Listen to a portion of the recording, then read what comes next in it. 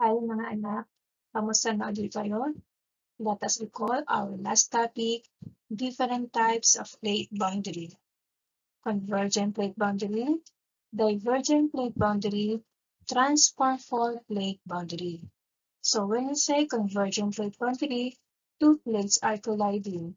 In divergent plate boundary, two plates are moving apart. And in transform fault plate boundary, plates slide each other. And in convergent plate boundary, it can be oceanic to continental, oceanic to oceanic, or continental to continental.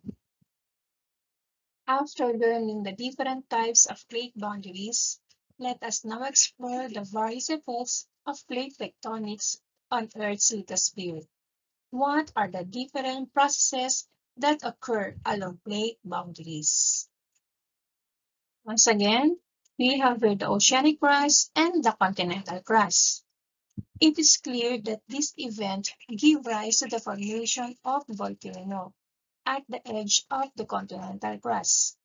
The denser oceanic crust subduct or bend towards the mantle. What do you call the process? Yes, it is subduction. Since the mantle is hotter than the crust, subducted crust melts, forming magma. It will rise up, causing volcanic activities. For oceanic crust, one important geologic feature formed is the trench, or submarine trench, considered as the deepest part of the ocean. Like the first type of convergent boundaries, converging oceanic plates will cause formation of trenches.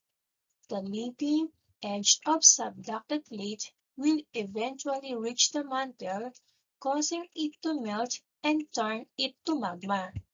The molten material will rise up to the surface, creating a volcanic island arc parallel to the trench.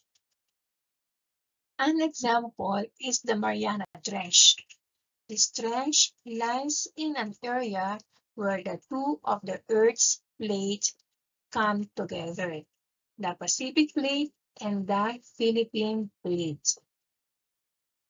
For an additional information, the Philippine Trench, also Philippine Deep, Mindanao Trench or Mindanao Deep is the fourth deepest trench in the world. And of course, we have there the Manila Trench. Which one is an island and archipelago? Yes, you are correct. And Philippines is an example of an archipelago. Island formation or archipelago formation is due to the tectonic activity. It's either the oceanic plates move away from each other or two oceanic plates collide. Many parts of the Philippines originated from the convergence of oceanic plates. So we have here plate A and plate B. If the edge of plate B suddenly flicks upward, there will be large amount of water may be displaced. And what could be formed at the surface of the ocean? Yes, that is tsunami. And it happened because there is continuous grinding of plates against each other. And there will be formation of geologic event called as an earthquake. So that is also the same thing when the continental plates converge to oceanic plates. There will be also an earthquake. What if two continental crusts converge? No subduction, no trench, no volcano, no island arc are created here. Instead, what is created is a large group of mountains called as mountain range. An example is the collision of Indian plate and Eurasian plate. Pressure is released by pushing the crust upward and forming the Himalayas peak, and it is associated with shallow earthquake activities. Let us have now divergence of plates. heat rises, mantle rocks migrate upward, formation of Rift Valley, new crust is created by the intruding magma as the plate moves apart. Geologic feature formed as the plates diverge is the Rift Valley, and it increases its length and depth as the spreading continues.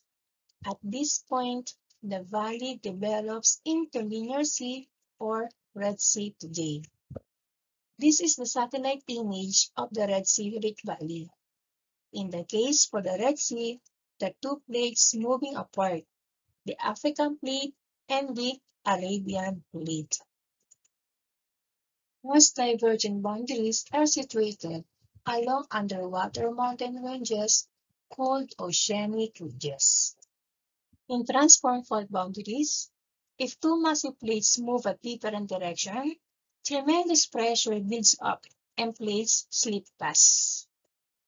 Huge rock in Earth known as fault line will develop where the tectonic plates meet. For example, California's San Andreas Fault, where the Pacific tectonic plate forms most of the seafloor of the Pacific Ocean, and the North American tectonic plate, which most of the American continent is located. Let us now summarize our topic. According to the plate tectonics model, the entire lithosphere of the Earth is broken into numerous segments called plates. Each plate is slowly but continuously moving. As a result of the motion of plates, three types of plate boundaries were formed: convergent, divergent, and transform fault boundaries. Plate tectonics give rise to several geologic features: volcano, trench, volcanic island arc, rift valley, ocean ridges, mountain ranges, and as the plates converge and diverge, geologic events occur, called earthquake. Although that the oceanic crust is more dense than continental crust, it's subduct, process called subduction. Hanggang dito na lang uli mga anak. Salamat. Hanggang sa muli sa susunod nating topic.